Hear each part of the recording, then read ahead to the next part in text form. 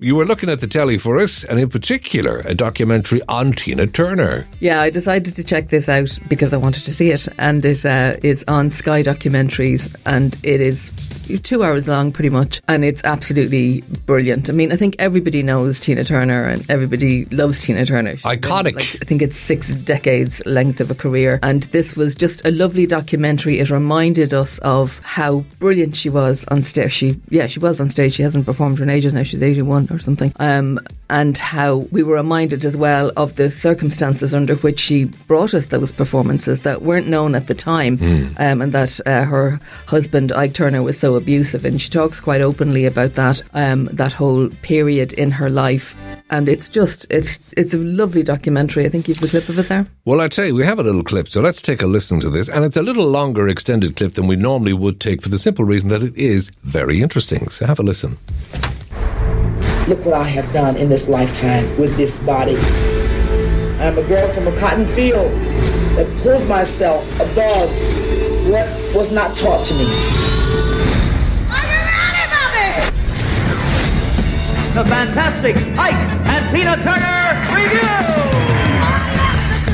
It was Ike's band, but Tina was the shining star. When I saw her dance, she was all I could look at. He rehearsed constantly. And then the pressure came that we had to work more to try to get a hit. And I was afraid. I had an abusive life. There's no other way to tell the story. Buddhism was a way out. I started really seeing that I had to make a change. The divorce, I got nothing. No money, no house. So I said, I'll just take my name. And then we tried to get a record deal. Nobody would touch Tina Turner. She'd play anywhere just to make the money to get by. My dream is to be the first black rock and roll singer to pack places like the Stones. When she became successful, the past came up. Her story reached so many people who felt like they had to keep their secrets locked away deep down. It's hard. One of the worst parts of your life has been an inspiration. The worst parts of your life have been an inspiration, and certainly that. You know, I remember the early days of MTV USA when it first hit Ireland here on Sunday afternoon, seeing this amazing woman, Tina Turner. The energy she brings to her performance. Incredible. To think she was, if you've seen the film with Angela Bassett, What's Love Got to Do with It, you know what she went through, and the abuse that she got, and the circumstances under which she was bringing people those performances, the energy of her early on stage performances, the voice that she has, that powerhouse of a voice that she just goes into another world, and in herself, like she just becomes a different person when she's on stage. It's where she absolutely loved to be, and she gave an interview where she just mentioned what went on in her marriage to Ike Turner, and as she says, she was never able to put that behind her. Like, everybody was always asking her about Ike the whole time, and it really started to kind of get on her nerves that's all she was being asked about. But she also, when she got that second wind of her second career, there was a time that nobody would work with her. Nobody wanted to touch her. She was 45, I think. Nobody could see a place for her in the entertainment business. It was it was a real comeback trail. Yeah, and she ended up at the age of 45, 50, filling stadiums. I think in Rio she had I think it was 185,000 or something in the audience. The biggest audience of all time.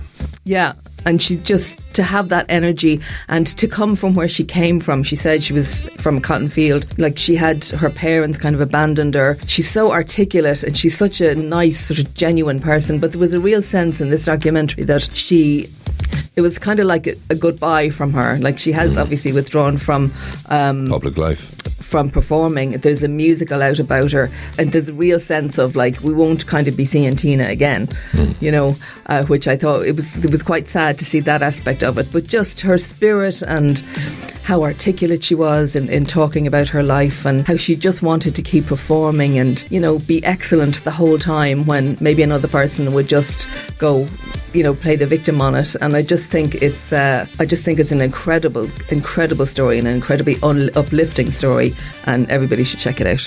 Excellent. Well, I'm going to do exactly that. I know she'd been very ill in recent times too. Yeah. And, she's come through that. Yeah, and she's now living in in the film. Yeah. And it shows where she's living and her lovely husband that she has now. And it's a real it runs the gamut from the very, very start of her life up until this kind of swan song that she's giving with the musical about her life. But it's just, you're just glad for her that she's found contentment, and she kind of made a conscious decision that she wasn't going to perform anymore. Now, she had previously said, I'm retiring, but she didn't. But I don't think she'd ever want to be on stage like as Tina singing a ballad on a stool, but like to be a woman in her 50s, like with her legs and her short skirts out and really like owning the stage the way she did, it was absolutely revolutionary at the time, because the music business wasn't giving her a chance, and it was England that gave her the chance, because that's where she got that's right, the resurgence of her popularity, and then she conquered the world. Yeah, incredible. I don't know stuff. if you've seen it, let me know what you think of it. Remind us of the title and where it's found. It's called Tina, and it's on Sky Documentaries. Maria, thank you for that. Welcome.